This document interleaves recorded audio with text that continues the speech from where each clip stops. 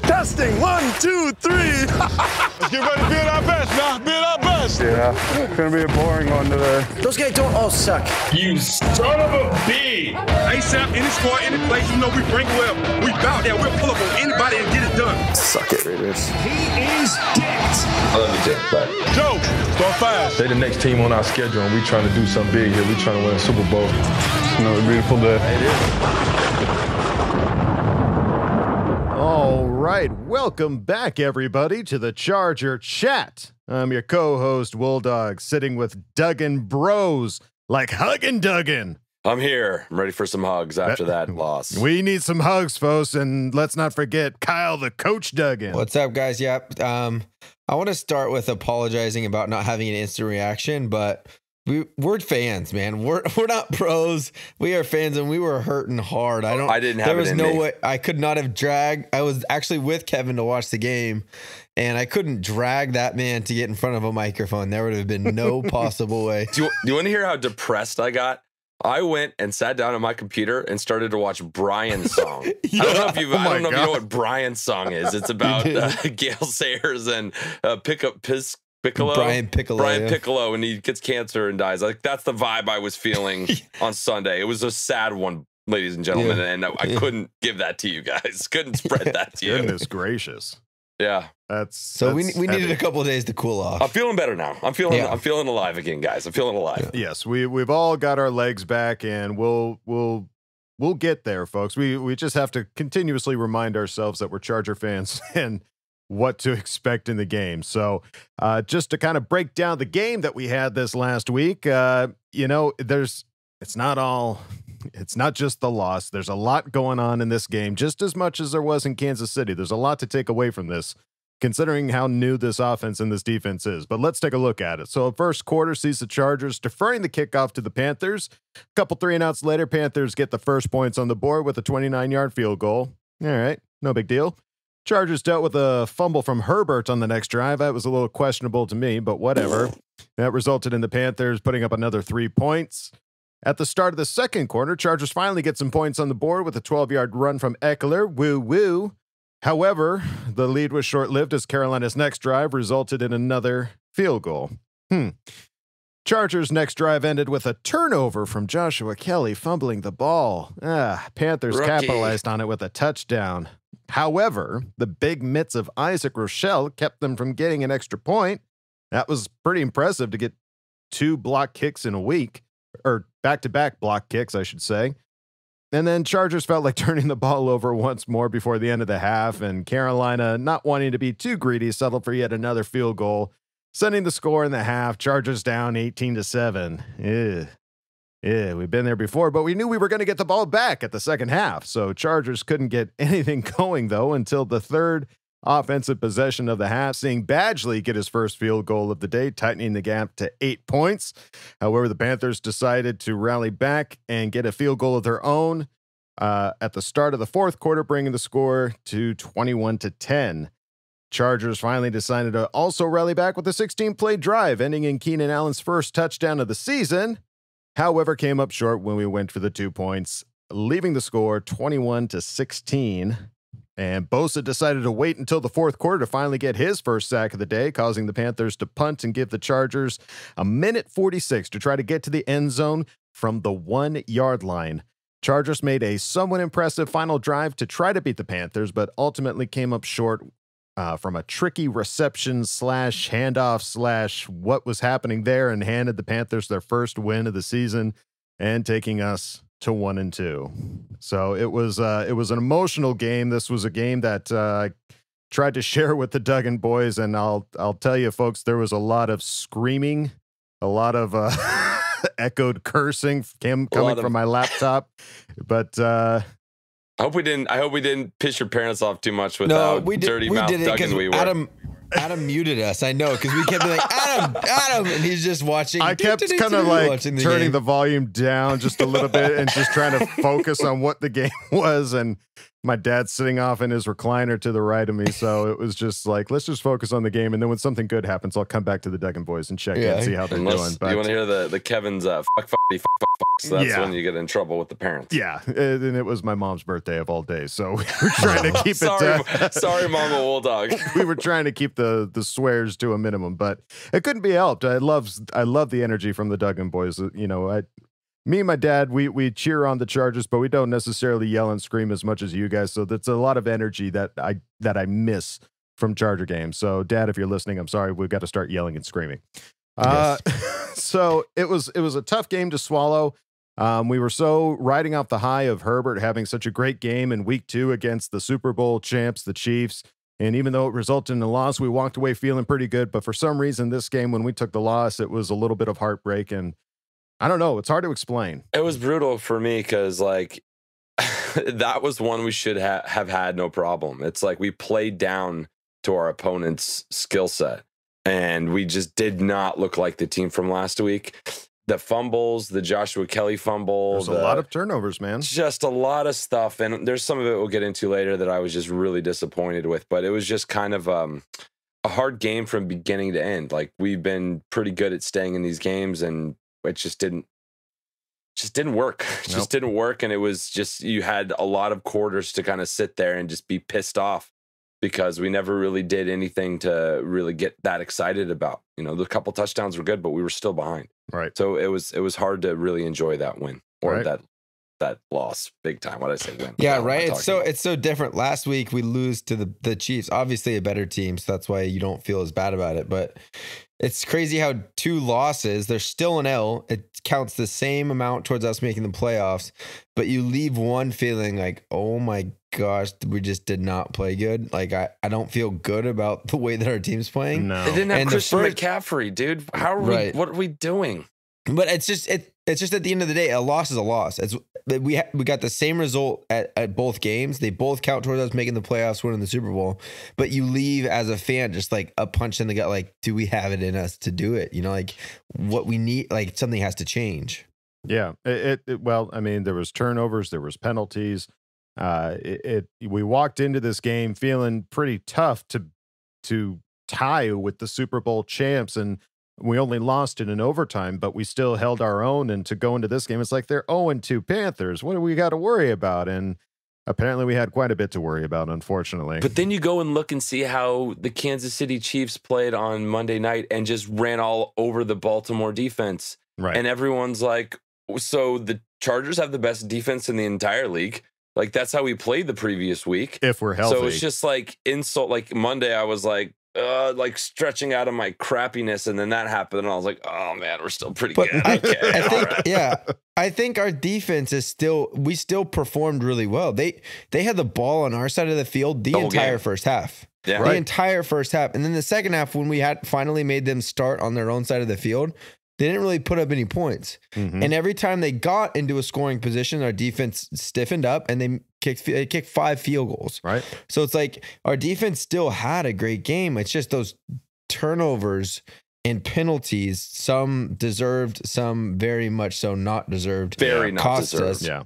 But without those turnovers, you don't even think about those penalties. Right. That Mike Williams pass interference, probably don't even talk about it. You probably don't remember it because we would have won by several scores. I remember. But it was, yeah. So it's just like, it's just not a good performance, but the defense still played pretty tough. Defense absolutely played tough. The struggle for us was on offense. We had a hard time rallying down to put it in the end zone. We did a couple times. We did it.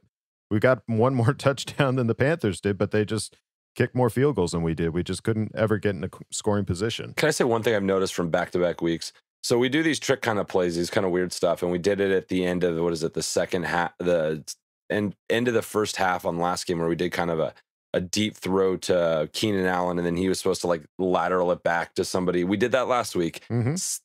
What happened? He tossed it and it went on the ground and they had to go recover it. Mm-hmm. Same thing happened today. Like, I don't know if Keenan is the best person for this lateral job. I'm wondering if you put somebody else out there, because it happened 2 weeks, and I know you could have arguments for that, but I'm seeing that like his energy level when he gets the ball, he's kind of like this frenetic, kind of like all over the place guy.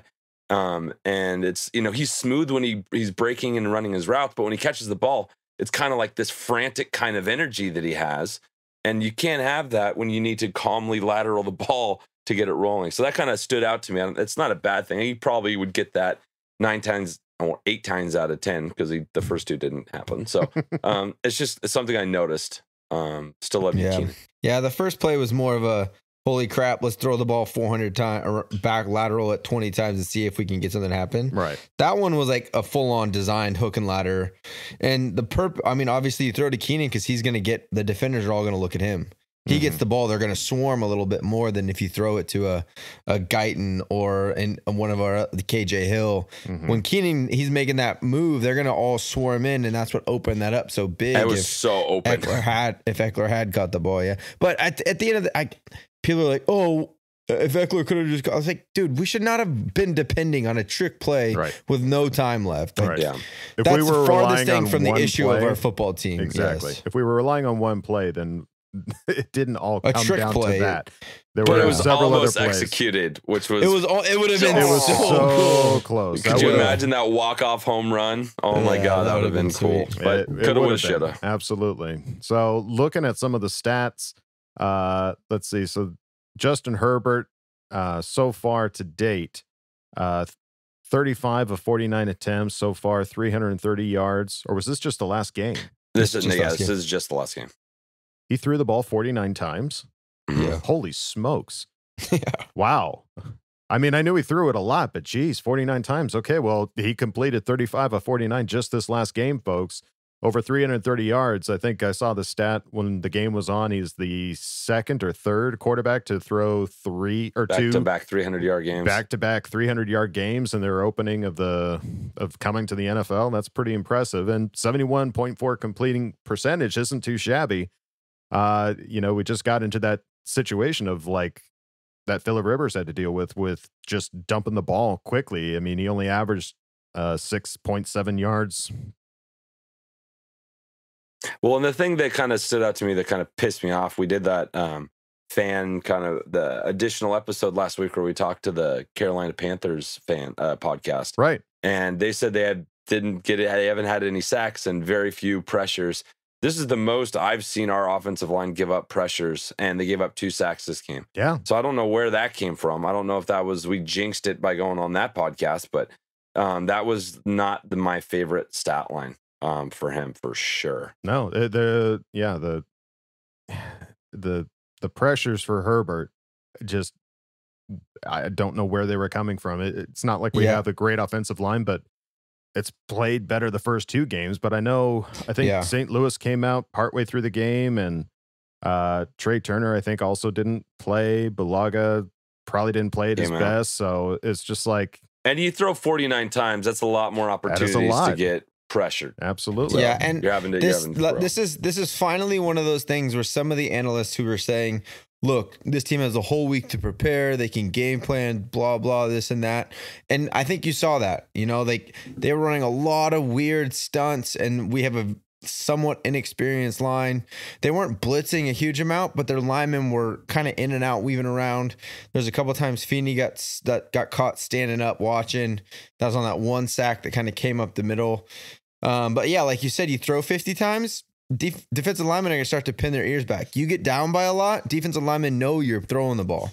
Totally. Those type of things start happening, it just becomes more they know it's coming, like it's more anticipated. So they're not, because our running game was so effective against Kansas City. Those D linemen couldn't pin their ears back and come after the quarterback. They had to they had to make sure it was a pass, and it had to be a very obvious passing down for them to come after you. Or they were a little bit like, oh, if I get upfield too far, one of these little sneaky backs are going to cut up underneath me. So, but in this last game, we threw 50 times, They know we're down, we're going to throw the ball a lot. They're coming after us. So yeah, it played a huge role. You cannot play from behind, or those sacks are going to come in bunches. Absolutely.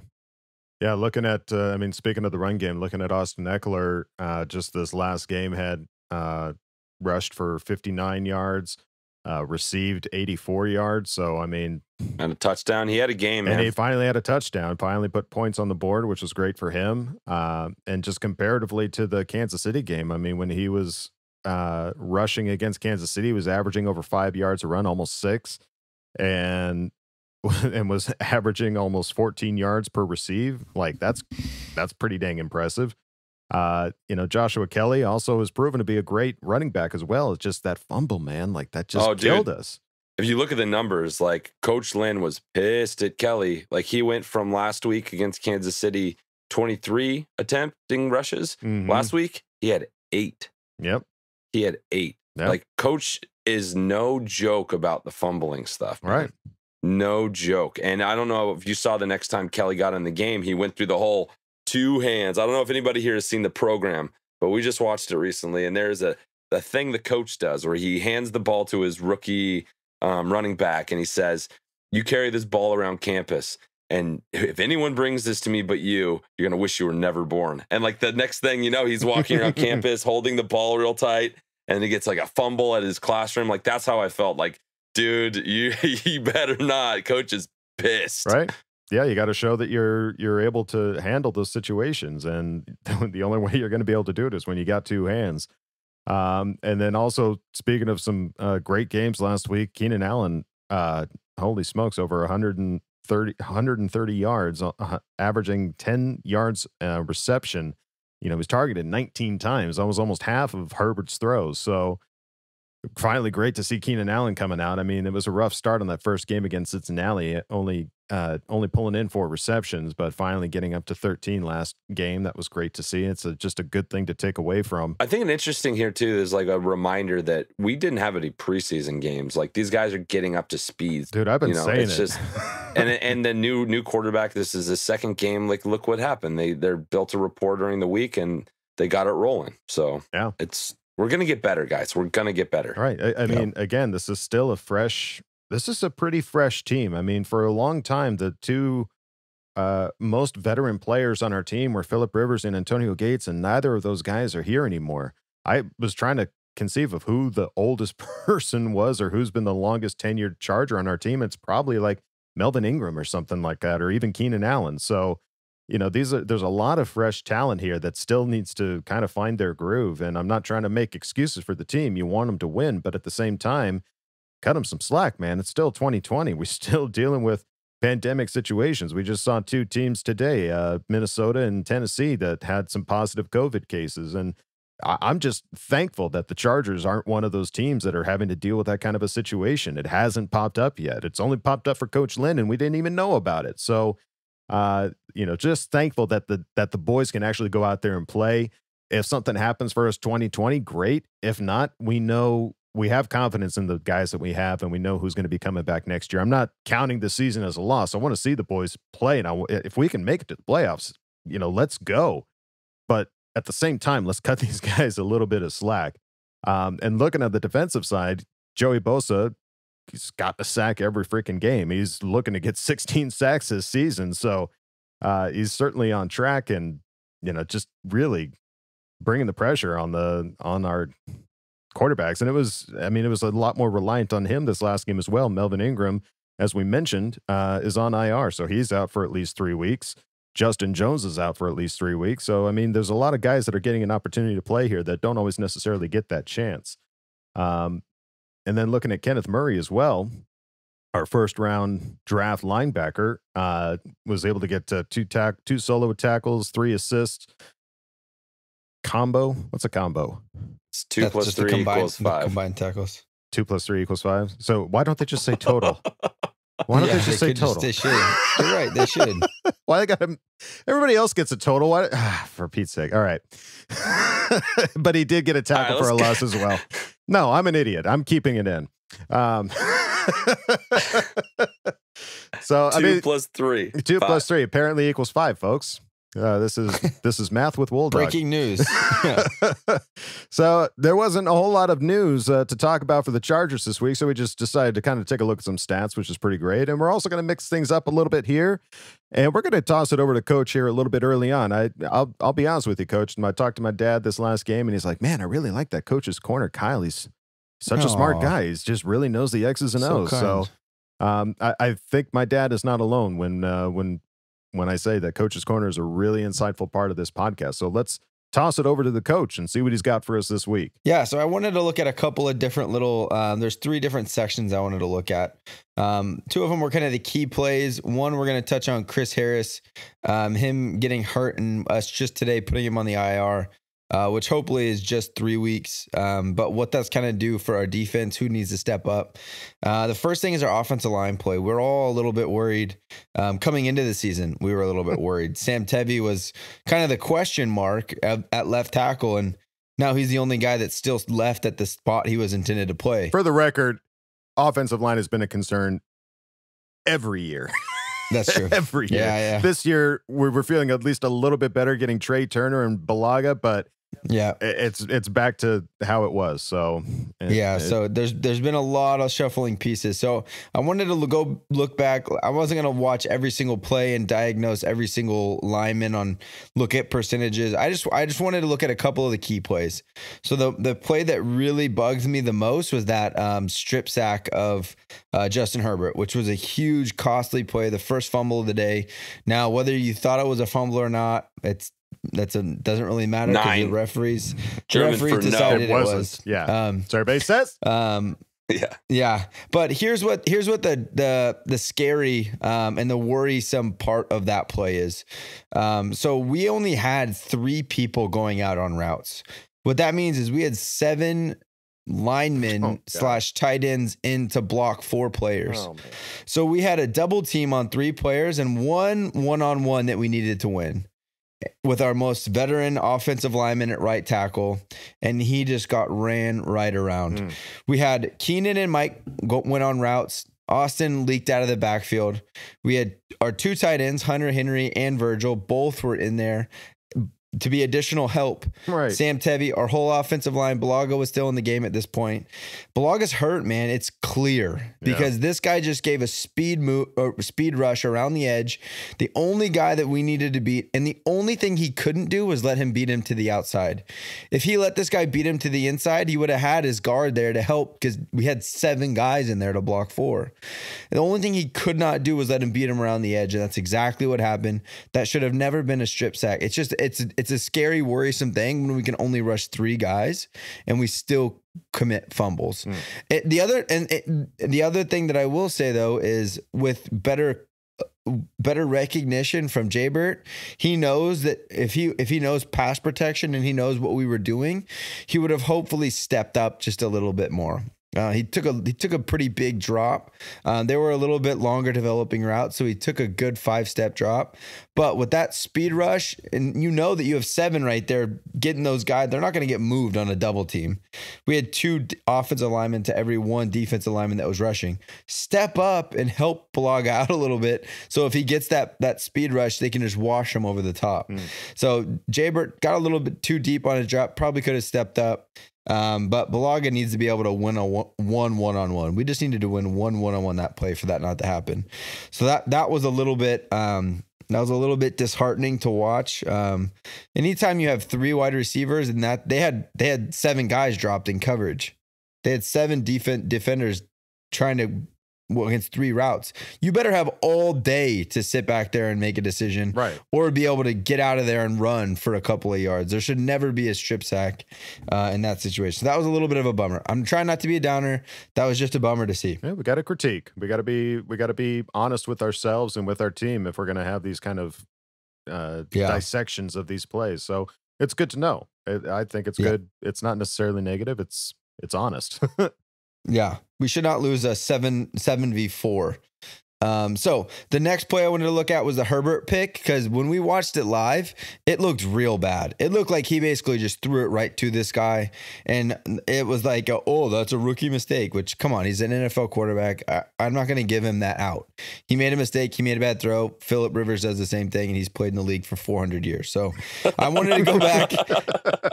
I wanted to go back and look and see like what exactly happened that swayed him. Now, some of it may have been this pass rush that he's been getting. He looked a little bit antsy to get the ball out.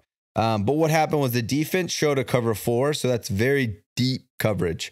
So that puts the corner and 2 safeties all playing quarter coverage deep. You have 3 guys underneath. That's usually your 3 linebackers or a linebacker and a nickel. And what happens is one of the linebackers who's lined up like over the offensive tackle, he'll have the flat. The flat is anything from the sideline to the hash marks. That zone is his. So anyone that comes into that zone, he has to defend. So on quarters coverage, that's what it looks like. In cover 3, which what they dropped into, you have 3 defenders deep and 4 up top. So you're more able to throw the ball deep because there's more opportunities up the seam. Okay, so when we lined up on the ball, they showed cover 4. So you're thinking, all right, I got to drop the ball off underneath. I'm not going to be able to take it over the top. There's too much help back there. Then last second at the snap of the ball, their strong safety drops down into the hook curl, which is right on the hash mark. Sorry if this isn't making sense. I'm going to do my best. I'm picturing it. I'm drawing a mental image in my head as you're saying it. So good. So now you have 4 defenders underneath and 3 over the top. Mm-hmm. The soft spot in cover 3 is your seam. A seam route is when you run right up the hash marks because that's right in between 2 zones, the safety and the corner. What we did is Justin saw cover 4 and he thought, okay, I'm going to throw this out to Keenan and it's going to be wide open. They dropped into cover 3. I'm not saying he didn't see it. I'm just saying if he had for sure seen it and he had a little bit more time, he would have seen, if you guys go back and watch the play, he would have seen Keenan running right down that seam completely wide open. But it looked like he was a little bit excited to get Keenan his 150th yard of the game, his 20th catch, right, and he tossed it. That corner read it really well. The corner was really baiting the throw. So he started his drop into a cover 3. He has the deep third. Mm-hmm. So he started to drop back. And then right as Justin didn't let him get deep enough. And right when he came off to throw, that corner just sat right underneath Keenan's route. So the corner played it really well. But if Justin would have waited a half a second longer or 1 more second, he would have seen Mike wide open and it would have been a touchdown. So the corner he played it well. He played it really well. It wasn't a bad read. I think he got a little bit messed up by the cover 4 dropping into 3, and that corner kind of baited him a little bit. Needless to say, it was a bad throw. But yeah, maybe it's getting the ball out too quick. He's a little bit worried about his line. It was just a pre-snap read that didn't turn out right. And the final thing I want to look at is obviously Chris Harris going down. Our defense is what's going to keep us in games. Even though we were a much better team, we still didn't belong in that game with those 3 turnovers and some of the penalties we committed, but our defense kept us in it. So are they going to be able to? Here's the storyline for next week is Whiney Magoo. Desmond King is going to get an opportunity to step up. He wanted to play. He's going to play because it's not going to be, we're not replacing a corner. It's already become very evident that Chris Harris has been playing our nickel. He's been playing inside. Mike Davis has played 84% of snaps on Sunday and he only plays on the outside. So it's clear and evident that for whatever reason, our defensive coordinator has decided that Mike Davis on the outside with Henry, or I'm sorry, Mike Davis on the outside with Chris Harris on the inside is a better combination than Chris Harris on the outside with Desmond King on the inside. And that's what made Desmond mad. That's what upset him. I don't get what's going on. He's going to get an opportunity to prove himself. Mm-hmm. Because with Chris out, we're sliding in that nickel corner / safety type. That's going to be Desmond. It was the whole last part of the game against the Panthers. As soon as Chris Harris came out, Desmond was in every play the rest of the game. So he's going to get an opportunity to prove himself. So I'm really excited to watch what he does. Hopefully he uses this, a chip on his shoulder. I'm going to go prove everyone wrong. And it doesn't turn into a selfish trying to take too many chances, getting in bad spots. From the immortal words of the Little Giants, you can talk the talk, but can you walk the walk? There you go. Right. We're gonna find out if he can walk the walk. So I'm excited. I mean, we were all so excited about Desmond King coming into the season. Yeah. I feel like the fan base was all, it's a no-brainer. Desmond's gonna play on the inside, Harris on the outside with Hayward on the other corner. It's gonna be great. All of a sudden, after camp, Desmond's playing less than half the snap. So like I'm excited to see what he can do. He wants the snaps. He's confident in himself. He may not have handled it the right way, but we're going to see what he can do here come Sunday against Tom Brady. Absolutely. There you go. Thanks, folks. Kyle. Good one. Good one, Coach. Breaking it down, letting us know where we need to improve. So hopefully Lynn and Telesco and any other guys that need to be paying attention are. For the record, though, folks, I am going to be going on fantasy football and changing my team name to the Whiney Magoos. Oh no. What you need to change it to, me and Kevin watched the program this weekend, and the starting tackle in that movie, his name is Bud Light. What is it? Bud Light Kaminsky. That's what they call it. That's the ultimate fantasy football name. Oh my God, it's so epic. That's great. So excellent. All right. Well, now that we've gotten a lot of now that we've been honest with ourselves on what we need to take a look at and look forward to, what were some of the favorite moments of the game, guys? So I think for mine, it was, it's the flashy answer. It's Justin Herbert, Yeah. And there was one stat that I saw. It was on Twitter. I think his name is Gavino Borquez. Dropped this tidbit of information. I thought it was like, oh wow, this is like a big deal stat. So Justin Herbert on third downs through his first 2 games, he's 16 for 20, 193 yards, 2 touchdowns, 0 interceptions, with 140 passer rating. And he's converted 14 first downs, 12 passing, 12 rushing. That's clutch gene shit. That is clutch gene shit. And be able to calm yourself down and do this. So this is real. This is real stats. Wow, that's extremely impressive. I'm not gonna lie, I didn't fully double check. I didn't do a full double check, but this was too good to be true, and this lifted my spirits. So okay, good. Gavino Borquez, I'm counting on you, man. I hope this is right. But if that's the case, hallelujah. So that was my favorite part of the game, was Gavino Borquez and his stats. That's awesome. Excellent. What about you, Dog? I think for me, my favorite part of the game was seeing our special teams being able to block kicks back-to-back weeks. Like, that doesn't happen often for us, and for us to get in and back-to-back, like, special teams, I mean, outside of our offensive line, special teams has been a concern for the Chargers for many years, and so to see at least some positive plays, the positive plays for us to get a hand up in there. Week 2 was Jerry Tillery. This last one was Isaac Rochelle. Was excellent. Like, we need those kind of stops, and I just wish it didn't instill hope in me that we had a chance to win. It should. You should always have a hope. I know there should always be a hope, but it always ends with us so sad afterwards. But it's good to see the special teams being able to step up and get those hands on the ball. Well, how about you, Coach? What was the shining moment for you? Yeah, so I have, I know I always do this, but I have a 1A and a 1B, because as I think of it, more than one is fine. We'll never turn that down. So my favorite moment, or my favorite kind of thing that happened in the game, was Keenan lighting back up. Yeah, finally. I just think that he is, he's such a force, like, leader on our team and in the locker room, that I feel like if he buys into Justin Herbert as our quarterback of the future, it'll help the whole team do the same thing. And that's what needs to happen, because we all know that Justin's not the most vocal guy. He's not a big rah-rah guy. He's going to need these vocal guys to come alongside him and help lead the team. Mm-hmm. So I think even though we lost, an individual performance like that will help Keenan be like, wow, this guy's got it. We got something going here. Let's rally behind this guy, because I think 13 catches for 132 yards and a touchdown. That's a big time stat line. Yeah, it is. That's hard to do no matter who's throwing you the ball. So that's awesome. And then one of my other favorite things that happened was our defense. I already mentioned this a little bit. Was our defense holding them to 5 field goals? That just, man, you turn that's 15 points that could have been 35. Yeah. You know what I mean? So that's a huge deal to keep those guys getting in the end zone.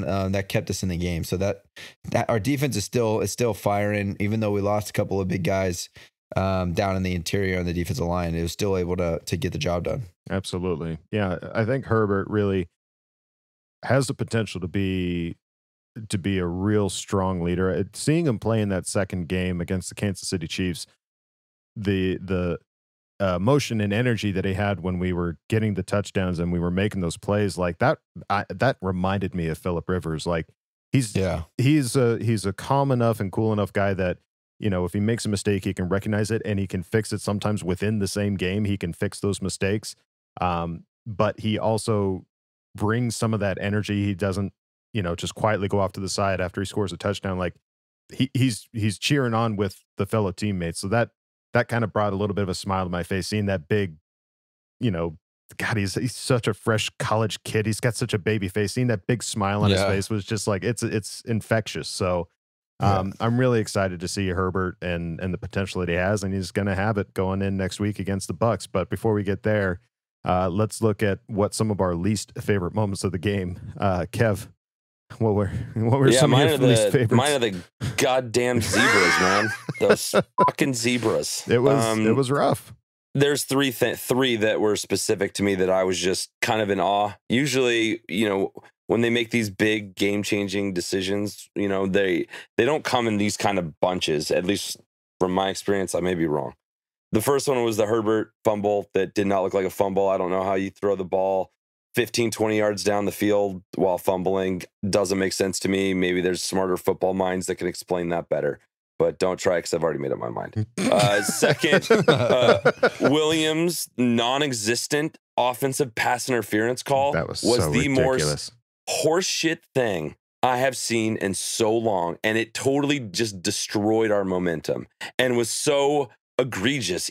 Everyone in that commentating booth agreed with that. So that was just unbelievable. And then the Zeebs decided to go and get, gather up a whole bunch of accoutrement. They grabbed some whipped cream, they grabbed some cherries, they grabbed some sprinkles. And when we had that non-touchback at the very end, those assholes just put all that on top of the game. Just whipped cream, sprinkles, and a cherry just to send us off into the night. It was the most unrealistic thing I've ever seen. His full momentum was going forward. He didn't stop and maintain control. When other time have you ever seen this happen? I've never seen this happen. He threw the ball behind him. Yeah, he would have never thrown the ball backwards. Right. No, I just stopped. I don't see how this could happen. And I'm so fucking pissed about this. Like this one specific play. I was so angry. And then I think this is the one thing that kind of sent me off into the Brian Song night. I was just like, this is so unfair. This is so unfair. And yeah, it was unfair. So, yeah, it was not cool. It was not. I don't know. Fair. It was. They got in the way of the game, in my opinion. They just completely got in the way of the game. So, what about you, Kyle? What was yours? Mine's very repetitive because I think it's the same thing as last week. It's these freaking offsides penalties that we continue to commit. I cannot believe that we can't stay onside. Patrick Mahomes. Oh, I used his snap count to get us. Teddy Bridgewater. He hasn't even played in like 3 years, and he's drawing up like Joey jumps on 3rd and 3, jumps offside. Like, are you kidding me, dude? Just chill, cool your jets. Like, we're just handing them first downs here, left and right. You cannot continue to do this crap because the Justin Herbert pick, the sack, strip sack. Those things are in the games, especially the Kelly fumble. He got hit weird while he's going down. Like that stuff's going to happen. Jumping off sides on 3rd and 3, you can control that. Stop it. Knock it off. That's a mental mistake. That cannot continue to happen. That stuff really, really grinds my gears. So yeah, that was my least favorite play of the game. Yeah, I mean, it kind of in the same vein was the penalty that we got for lining up on the center on a field goal kick, and after getting that penalty, ends up giving them the darn it, Wooly, I touchdown. Forgot about that one. That to me, just like you say, like these are veteran players, they should know not to jump off sides. They should also know where the fuck to line up on the damn line when they're kicking a field goal. Like, come on, I forgot. If you got to know, like, you one. can't be in this spot. Don't be in this spot. Dude, like, just be somewhere else. There's a couple of rules that go from Pop Warner football all the way to the NFL, and they don't change. That's one of them. You can never line up on the center ever, and it's like you're screamed at about that from the time you're like 8 years old until you're 30, and you still mess it up, and you're getting. It's unbelievable to me. I forgot about that. Gosh darn it, Wooly. That one was big too, because right after that, when we go back to the goddamn zebras, there was I went back and looked at it. There was an awful clipping block on Tillery. It was like egregious. Go back and watch that. It was insane. Somebody pointed that out on on Reddit, and I was like, all right, let me get into this Game Pass, and it was there. So thank you, Zebras, assholes. I got to find out who that team is. I want to find out who that officiating crew is. What are you gonna do? And just pray to God we never get him again. You're gonna write a I don't letter? know, and I'm sure there's some things we could do. Write a letter. A petition. Well, I'm sure Lynn a is strongly worded letter. I'm sure Lynn is already writing a strongly worded letter to the. Dude, we got some great fans that Yeah, listen to our I don't know. podcast. Like, let's find them on Twitter. Do some work, guys. We'll get a Do some petition work. going. And I'm not inciting violence or anything. Just do some work. Just use your letters. words. Yeah. Use your words. Use your words. Use your words. All right. Well, we've got a kind of a special little segment here. Ask Twitter. We had a shout out from Superbolts24 after this last loss. Is Tom Telesco and Coach Lynn on the hot seat? If not, shouldn't they be? I don't think so. I don't think so. It's way too early. The injury bug has hit our team. It's just too much too soon, in my opinion. Okay, so what's the job of the GM is to bring in talented players. We have one of the most talented rosters every single year. That's what all the analysts say. Can we ever put it together? No, we can't. But that doesn't mean we don't have a talented roster. That's the GM's job. Whether they get hurt or not, it's not always he's going to be able to decide that in the way that he brings in these players. So I think he's done a hell of a job bringing in great talent. T, yeah, absolutely. And Coach Lynn, everything that I've watched so many of these Hard Knocks, I am that much more behind Coach Lynn and the man and leader that he is. Are you going to win every single game? No. Are we still building a little bit of that culture? I think so. I don't want to jump ship after 3 years. Let the guy have like 5 or 6, and then if he's still not getting it done, then all right, he's had an opportunity to put in his system. His culture is here. If it's still not happening, all right, let's go. Yeah, and what do we want another McCoy? Do we not want another one of these like guys that was a hot offensive coordinator to come in and like it doesn't make sense. Like even if it is, I'm not even going to say it. I'm not even going to say what I was going to say. Go ahead, Adam. No, it's not like it's Coach Lynn and Tom Telesco out there getting turnovers and getting injured. Like they're just the guys that are running the ship and doing the best they can with what they got. Right. If the tool breaks, that's not their fault. They got to go to the next screwdriver that they have in the drawer and hoping that fits the hole and does what it needs to do. And honestly, like, look at all the other teams in the league. How many other teams have had there's a lot of teams that have had the injuries that we've had. Mm-hmm. How many teams have had to go from their planned starting quarterback to their first round draft pick who didn't have an offseason, barely had a training camp? Like, there's been a lot of tumultuous shit going on for our team. Absolutely. I think we need to reserve this and wait for a while before we make any harsh judgments like that. Yeah, but respect the Twitter question, and we're gonna definitely have more of those every week. We'll post if you guys have anything. Just hit us back. Yeah, there's probably fans out there that do in their minds they are on the hot seat for sure. Right, but I'm not ready to go there yet. I'm not either, and let's not forget that for a hot minute we almost saw Easton Stick take the field there, folks. There was a hit that Herbert took that it scared a lot of us. When he wasn't able to get back up and Easton Stick was warm up on the sideline. I'll be honest with you. I kind of wanted to see Easton Stick just take a pass just to kind of get a feel for what's going to happen. Chances are it was going to be a run play anyways, but still, it just would have been good to see him take the field. But Chargers ended up taking a timeout and letting Herbert get back out there. I think that was the thing I asked Kyle when we were watching that together. I was like, wow, they don't want him in so bad. They're willing to burn a timeout to get Herbert back in there. I think that says a lot. Herbert did come back in and he converted the third down with a nice little pass. Yeah, like clap my stats. They speak for themselves. Absolutely. But I just like the Easton Stick point of people being like Easton Stick. Like it's hard. It's hard to put him in that spot, man. That's a tough spot to put a guy third in. Down. Right. Yeah, but burning a timeout or giving him an opportunity. It was a crappy situation. Herbert should have sucked it up. Well, he did. He should have got up quicker. Yeah, he should have sucked it up faster. He should have taken a deep breath. Fill those lungs back up. You make that 20 next time, big guy. Was that an attack at me, Adam? Because I can't take deep breaths right now? I'm just saying, if he fractured some ribs, and we know that all you need to do is take a deep breath, and you're okay. If he for sure did fracture a rib, he should never have gone back in the game because I'm 3 weeks out and still in pain. I know. Well, I mean, it's just been that kind of a season where the chances are that Stick comes in. I mean, we've got our main quarterback that had a freaking lung collapse on him. And then we've got Herbert, who's a fresh, brand new rookie quarterback. Easton Sick is sitting back there. I mean, if it happens, it happens. I'm not going to complain about it. I'm always going to support whoever's slinging the ball. Here's a fun question, guys. So those are the only 2 quarterbacks on the roster. What happens if Easton Stick gets hurt? Who are you putting out there? Who is the third string quarterback? Who would you put out Badgley. Badgley for sure. Money 100% Badgley.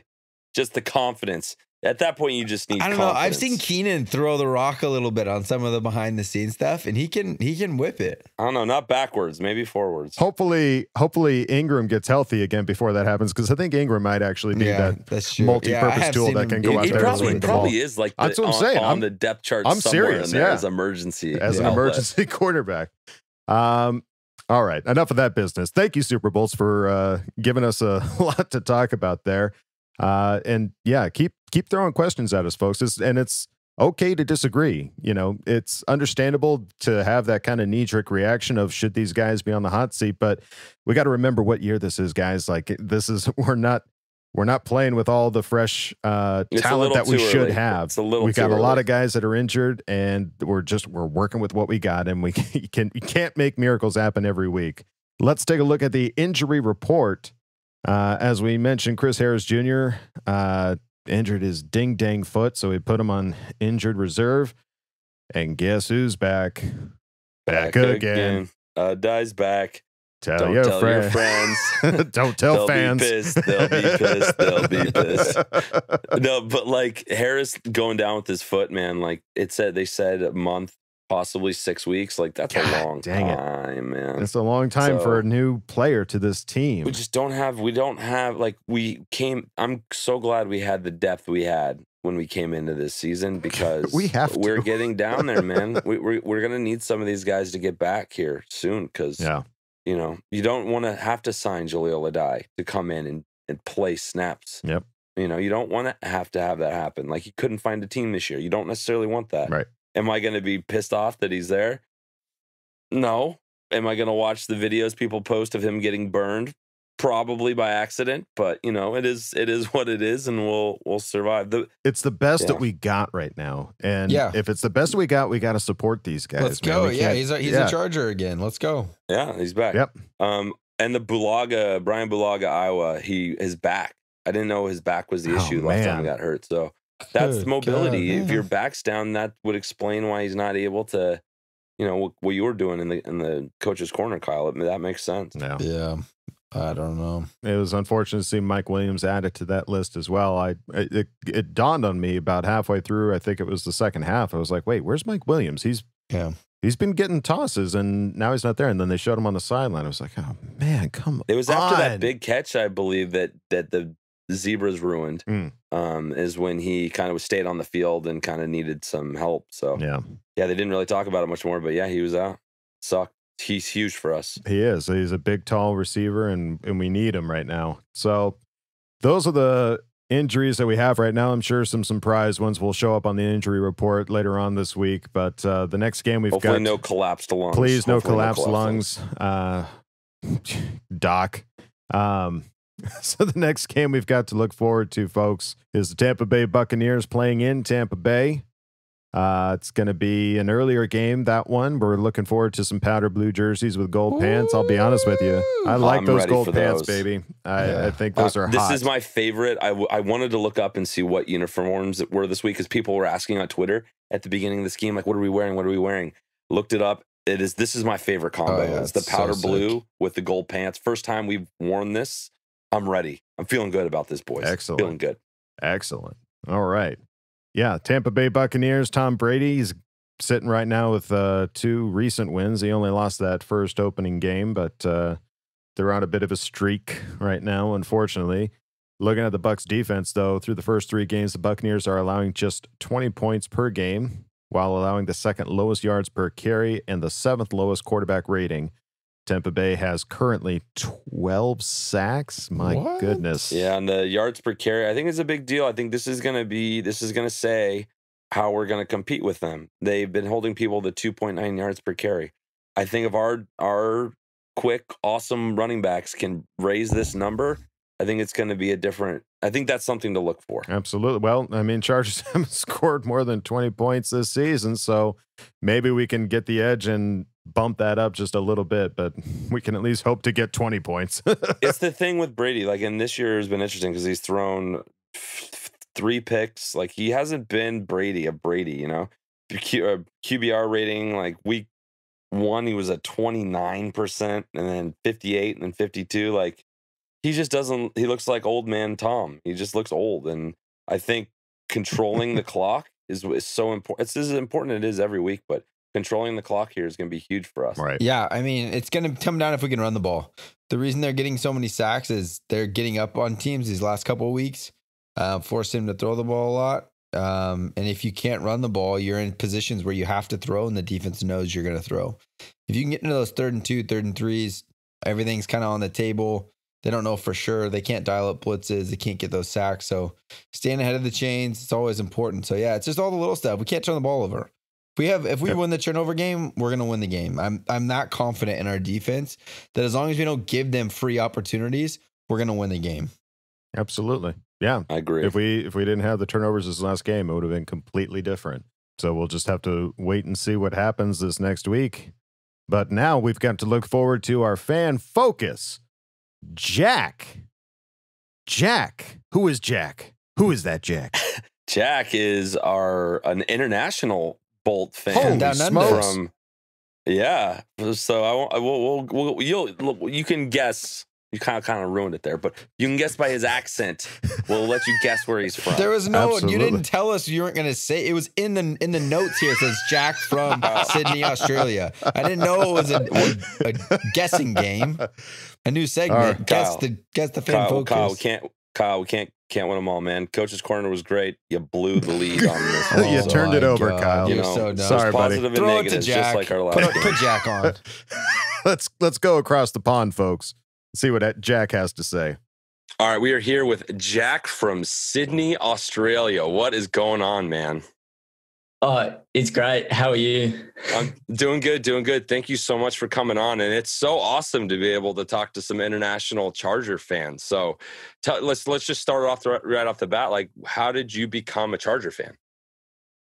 Well, it all started probably like 10 years ago, I'd say, on a family holiday. We went to California.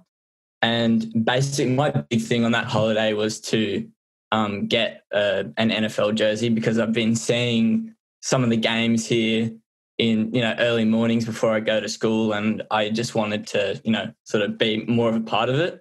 And so we ended up in San Diego, and it was the first game I ever saw. And the next day my dad took me out and bought me a jersey. And I think it was Ryan Matthews. It's kind of interesting for me because I do a lot of traveling for work overseas. I'm in Europe a lot.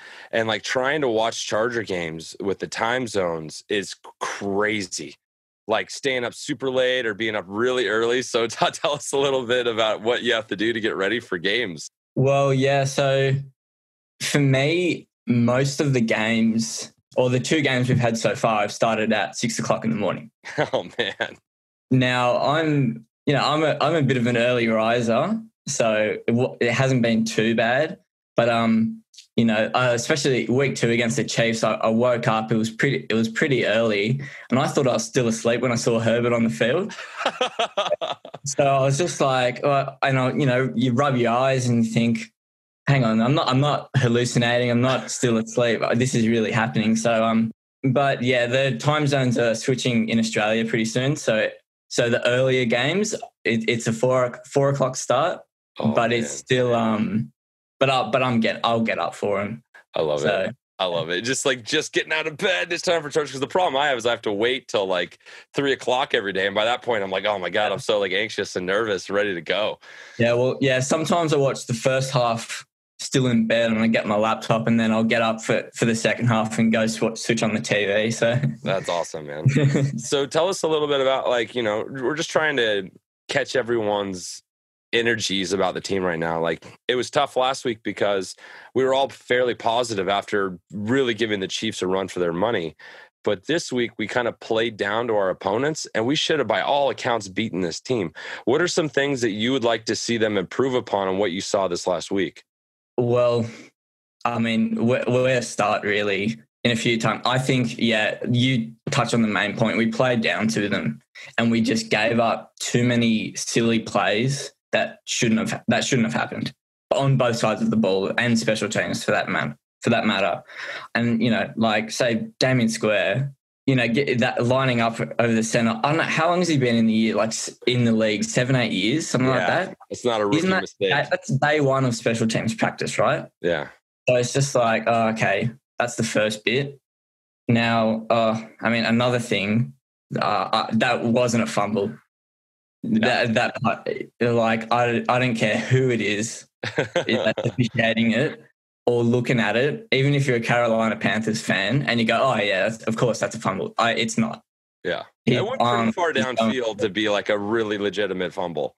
Yeah. And another thing that's quite interesting as well is it could be down to Herbert's throwing motion. Now, I remember seeing a few things like in the pre-draft process, how when Herbert throws the ball, his arm in the wind-up is almost parallel to the ground. So he's got a huge wind-up. So maybe could have been a contributing factor to that. But, yeah. So that's a few things. And another big thing, I think, is that this is the first game of the season that I've noticed the O-line. Yeah. And what's the saying is like, you never notice an O-line until it's bad or whatever. Exactly. They don't get the praise. They don't get the rewards. They only get called out when they do poorly. Yeah. So I think those are really the main things because, we could have gone into the half at 12-7, not 18-7, Definitely. with the flag on the field goal, and then they turned that into 6 points.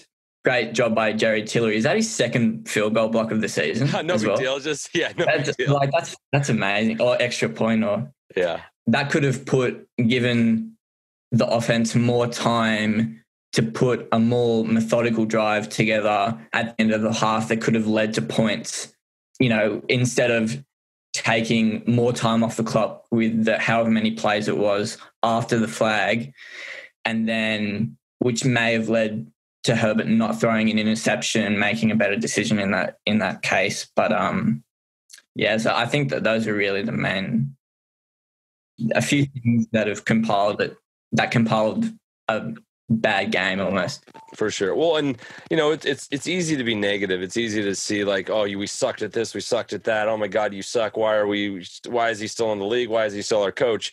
We all sometimes need to take a breath on that stuff. And like, what are some of the positives or things you liked from the game that you're optimistic about? I mean, you can't miss Justin Herbert. He's just honestly fantastic. I think he's played better than Joe Burrow. That might be a bit of a claim, but I actually did a bit of research myself. Herbert in 2 games has thrown 641 yards and Burrow's thrown 821. And then 1 extra game. Right? Yeah. Yeah, he's got an extra game. Admittedly, Burrow's got 3 more touchdowns, 1 less interception, but Herbert's passer rating is better. The gap that was portrayed pre-draft between Herbert and Joe Burrow, and even and even Tua and Joe Burrow and sure. Herbert. I think he's played a lot really well, like fantastically well. Oh, it's the thing. It's the hype train thing. It's like he went to Oregon. He wasn't a champion that year. It's like what I love about Herbert is that he was a 4-year starter. Like he has experience. Burrow doesn't have the experience. Like Burrow's phenomenal, but what Herbert was capable of doing by just getting put in last game, by being on the 1-yard line and having to drive and almost getting that done. It's just incredible. Yeah. So I'm on the same page with you with Herbert. Another thing is Austin Eckler. Wow.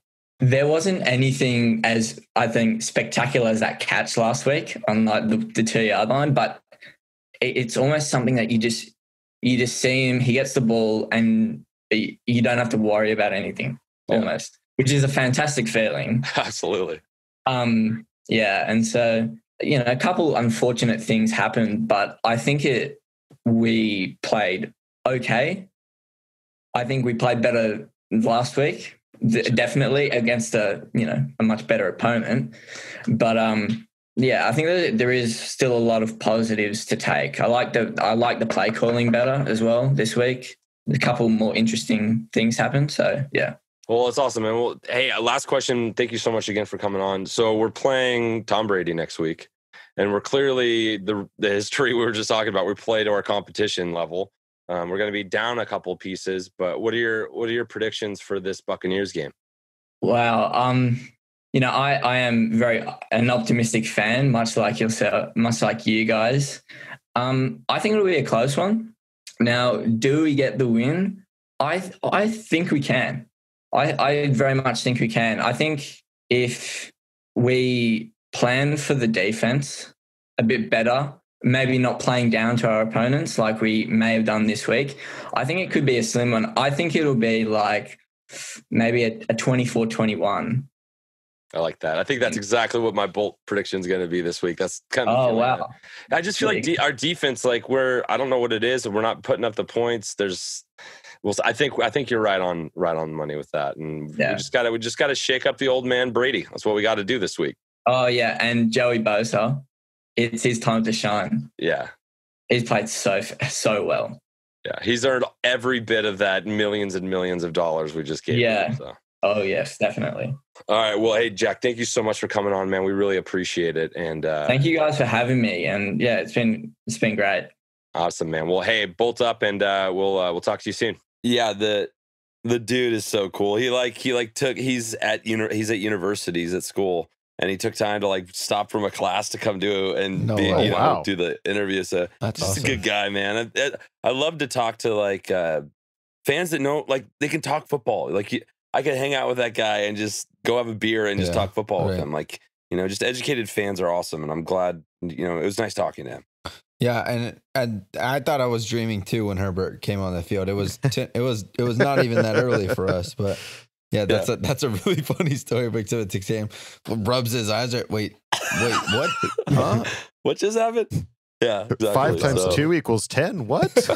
Dude, poor guy's got to get up 4 a.m. to watch. That's unbelievable. I don't know game. that I would do that. I might not be a Charger fan if I had to wake up at 4 a.m. to watch the games. That's I apart from my love of football and the Chargers, I watched a little bit of English Premier League soccer, and it's the same time difference. Those games are 6 a.m., sometimes 4 a.m. It's crazy.